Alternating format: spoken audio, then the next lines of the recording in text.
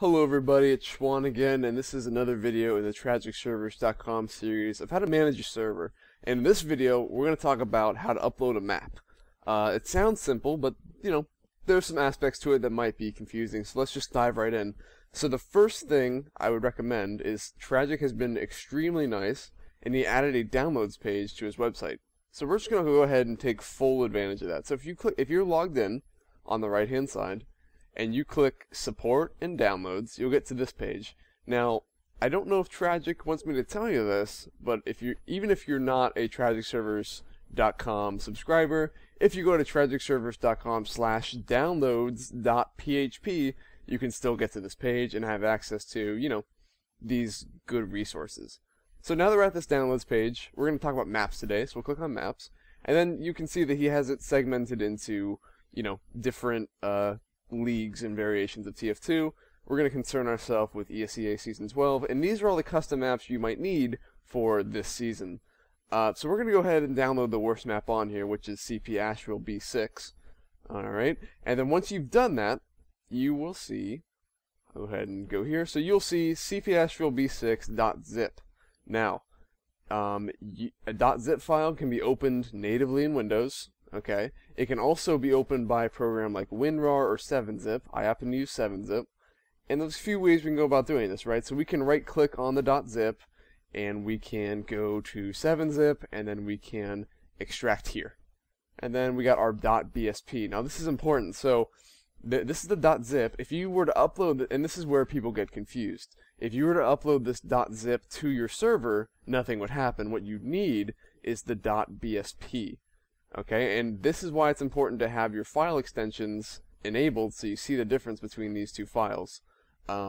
If you don't know about that, check out the first tutorial we did on the FTP information. Anyway, so back to maps. You're going to want the BSP file, and that's fine. So if you download it from Tragic, you'll get a zip, you'll unzip it. You could also double click it and drag it from there, right there. Anything you really want to do, you just want to get that BSP out of the zip file.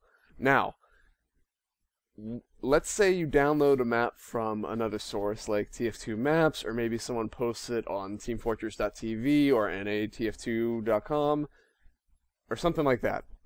They might link you to a .bz2, and what that is just a more compressed file, and it's used for fast download servers in TF2. And they might just link you that, and it works the same way. So if you have WinRAR or 7-zip installed, you can just double click on it and drag and drop it. Right? And I could have also right-clicked on it, and I could have gone to 7-zip and extract here. Same thing. Just make sure, but, one thing stays true. You need the .bsp. You do not need the .zip or bc2. Okay? That's the only thing you can mess up here. So now that the hard part's over, we'll just go ahead and go into FileZilla. If you don't know what you're looking at right now, go ahead and go watch our first tutorial.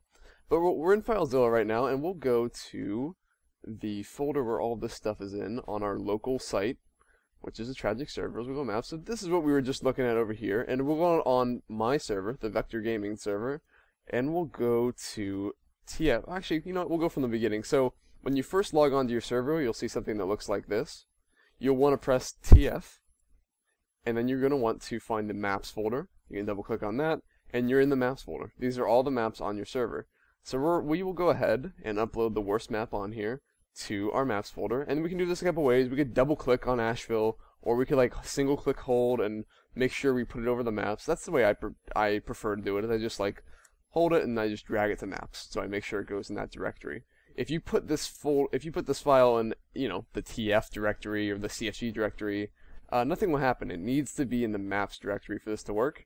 And that's the end of this tutorial. I hope it was helpful, and that is how you upload maps to a server. I'm Schwan, and I'm out.